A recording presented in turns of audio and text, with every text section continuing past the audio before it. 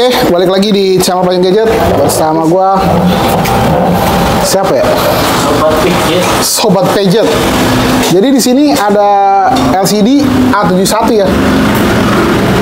9 piece kalau kita hitung dari sini nih. Ini 3, 1 2 3. Ini 3 juga. Jadi total semuanya adalah 9 piece. Kerusakannya ini adalah blank semua ya, blank semua dengan kondisi mulus, glass. Jadi di sini ada partner gua yang untuk percaya sama gua untuk ngebonding LCD Samsung A71 dengan kondisi blank hitam doang. Jadi di sini gua akan coba ngebonding semuanya satu persatu. Di sini sudah nggak ada buat ngebuka fleksibel, sini semua sudah dibukain semua dengan kondisi blank semua. Jadi gue tinggal memasang fleksibel ini ya. Fleksibel ini tinggal gue pasang ke LCD yang kita akan bonding. Ini tulisnya BB semua karena kondisinya adalah blank. Maka ditandain dengan huruf B.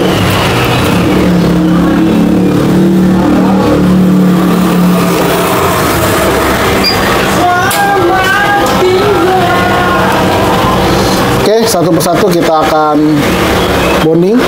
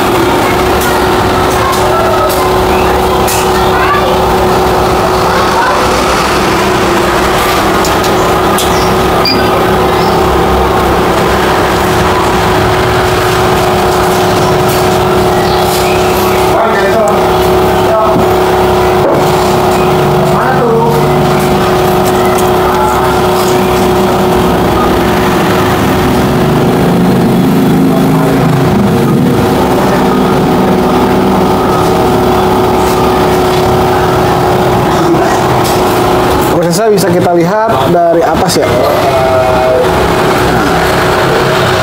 Itu sudah menunjukkan nilai plus-plusnya sudah membentuk, tinggal kita enter saja, tapi menunggu si tungsten ini panas dengan panas yang kita inginkan.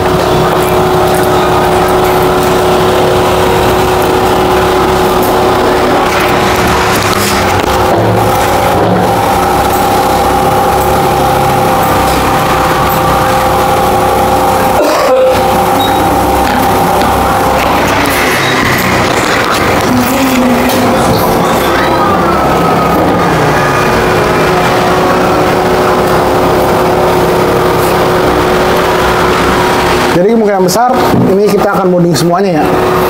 Dan hasilnya seperti apa kita belum tahu, karena memang kondisinya adalah LCD blank. Sepengalaman kita dalam dunia bonding, bisa jadi LCD-nya itu ada garis satu, bisa jadi dua ada tompel yang kecil yang nggak kelihatan kalau kita terawang dengan kasat mata. Bahkan bisa jadi juga nggak nyala, bahkan blank juga, sama aja gitu. Jadi solusi bonding itu bukan semua LCD yang garis-garis itu bisa kita benarkan ya sebenarnya. Ada alat lagi yang mumpuni memang bisa untuk memperbaiki garis, tapi itu pun hanya jalur outputnya bukan inputnya, seperti kayak COP dengan LCD yang berjenis COP ya, seperti S20 Plus, Note 20 Ultra itu mungkin teman-teman akan pernah melihat LCD yang bergaris seperti gitu. Dan banyak customer kita juga ya yang menanyakan, "Bang, bisa nggak LCD S20 Plus yang garis ini dibonding?" gitu. Dan itu tidak bisa solusi untuk dibonding. Bahkan solusi yang bisa menghilangkan garis itu seperti laser, ITO ya, indium tin oxide. Itu bisa kalau di jalur outputnya, cuma kalau di jalur input di dalam IC itu nggak bisa, karena di situ terjadi korosi atau bad connect yang mengakibatkan si plastik dari panelnya itu rusak.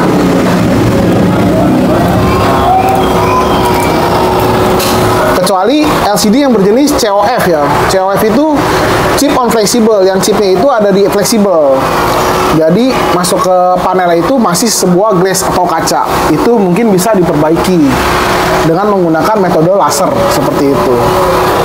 Oke, sekarang satu persatu kita bonding. Ini yang pertama ya.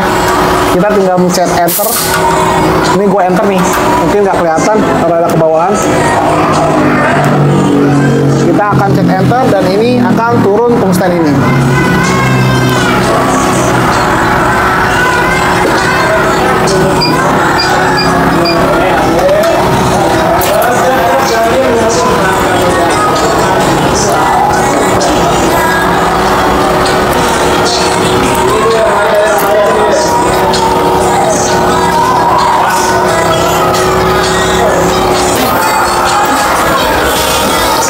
Oke, satu selesai.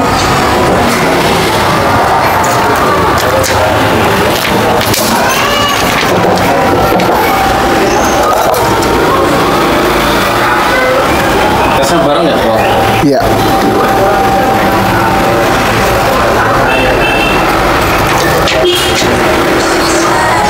Kita akan mengelem di sini untuk melipat fleksibel supaya kuat. Kita kasih 3M ya, jenis 3M gini. Tujuannya adalah untuk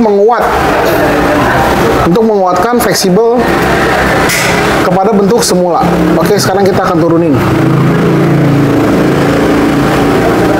Satu, kita akan taruh di sini ya, satu persatu. Sekarang kita masuk lagi yang kedua. Dan video ini pastinya akan gue percepat ya, untuk mempercepat durasi dari 9 piece ini ya.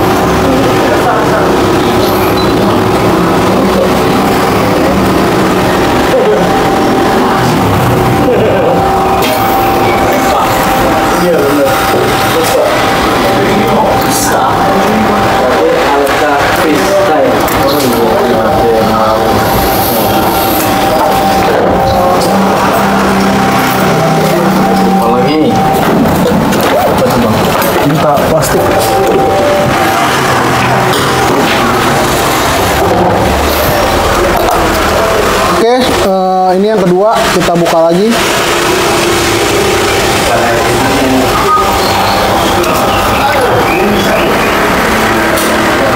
Seperti yang satu dan yang kedua, kita harus mengelemnya lagi menggunakan 3M ya, supaya fleksibelnya itu terkoneksi dengan baik. Satu, dua, ini yang kedua. Sekarang yang ketiga.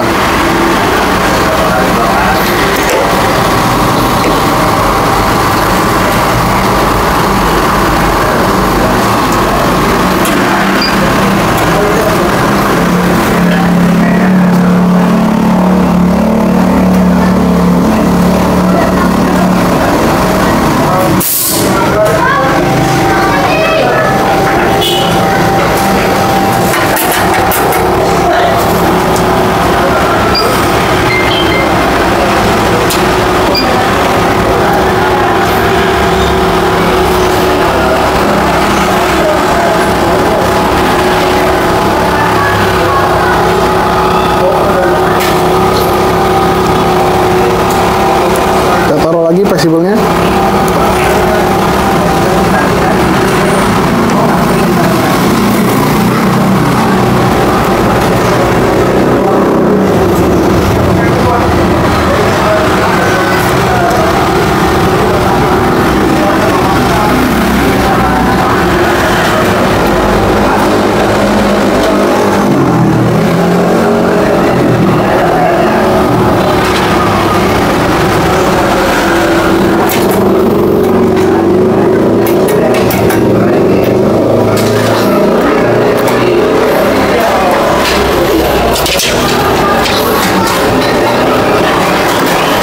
Setelah itu kita akan mempersiapkan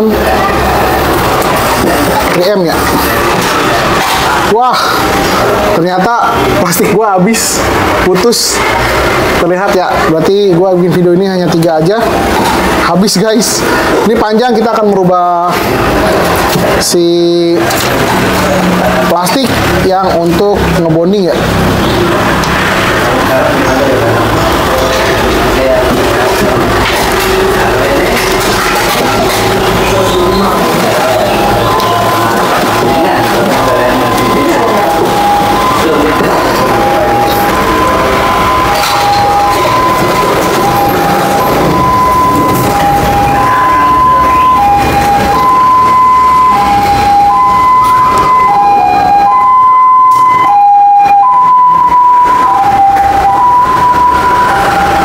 Dikarenakan dari ininya habis ya, putus, terlihat tuh pitanya, pita dari bondingnya habis. Ya udah, kita sampai di sini aja dulu. Kita hanya bisa ngebonding 3 biji karena kalau gua harus bongkar ini itu akan panjang, dan kita akan mengetes ketiga biji yang tadi kita bonding ini ya. Kita baru 3 biji dapat. Masih ada 3 biji, dan ini masih ada yang belum kita bonding ya. Ini 3, ini juga 3. Dan di sini adalah fleksibel yang sudah kita kasih lem ACF ya. Di sini masih ada beberapa, ada 6, ada 5 piece di sini. Dan kita sekarang akan mengetes LCD yang tadi ya, yang kita 3 biji kita bonding. Oke, kita akan tes satu persatu.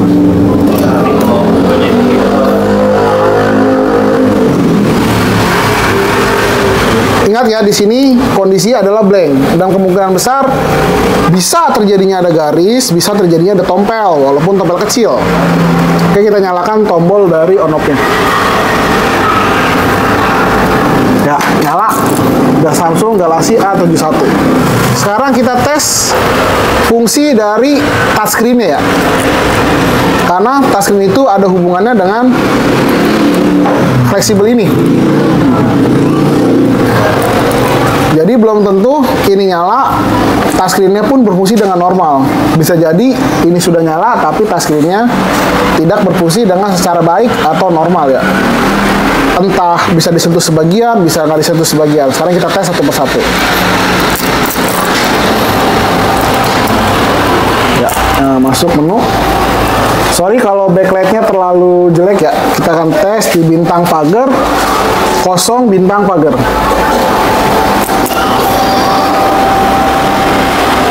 Touchscreen.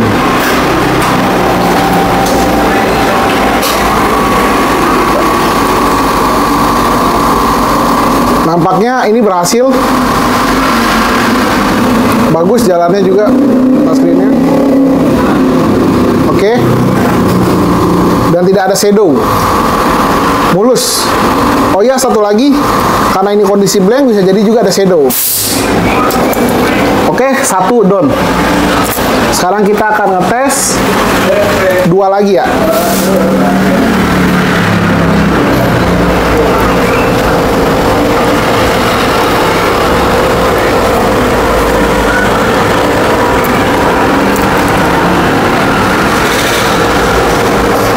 Tombol knob.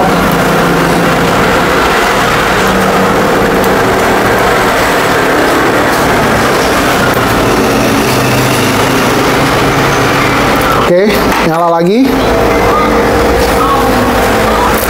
Dan kita akan tes touchscreen-nya juga. Kita tunggu loading handphonenya.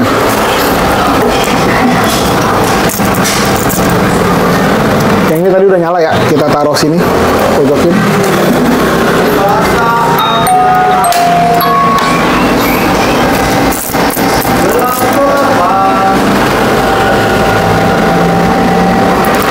Oke, kita akan menggunakan touchscreen-nya.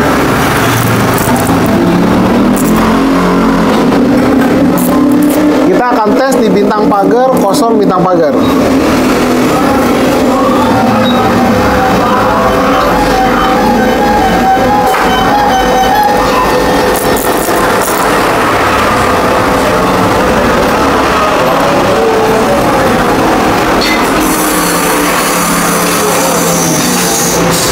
Alhamdulillah sudah 2 yang sudah jadi dan tidak ada shadow sama sekali, mulus ya, pergerakan dari touch panelnya pun bagus,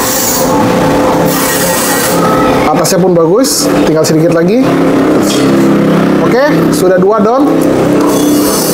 Sekarang kita tes satu lagi ya, yang terakhir ini, yang ketiga. Sebenarnya gue mau bikin video ini panjang, tapi karena pita dari tungstennya habis ya, jadi kita nggak bisa bikin video ini panjang-panjang.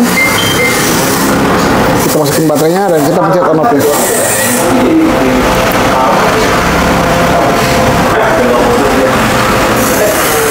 Oke, nyala lagi ya.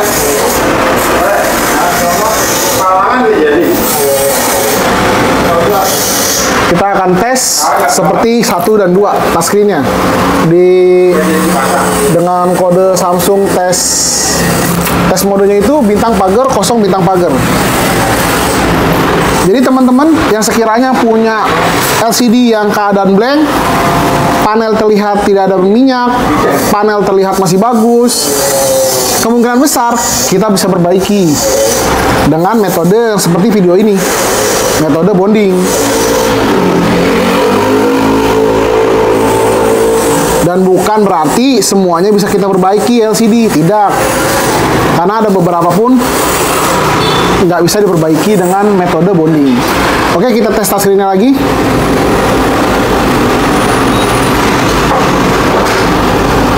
Oke, alhamdulillah nampaknya lancar semuanya, ketiga-tiganya. Dari touchscreen-nya pun terlihat cakep ya, tidak ada yang putus-putus.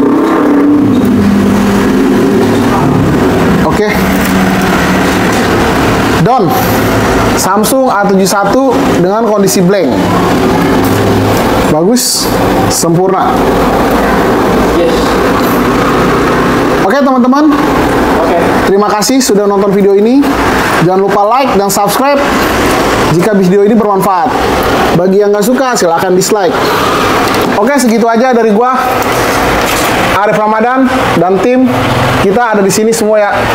Oke, tetap sebarkan ilmu yang bermanfaat untuk orang lain. Gua Arif Ramadan. Assalamualaikum warahmatullahi wabarakatuh.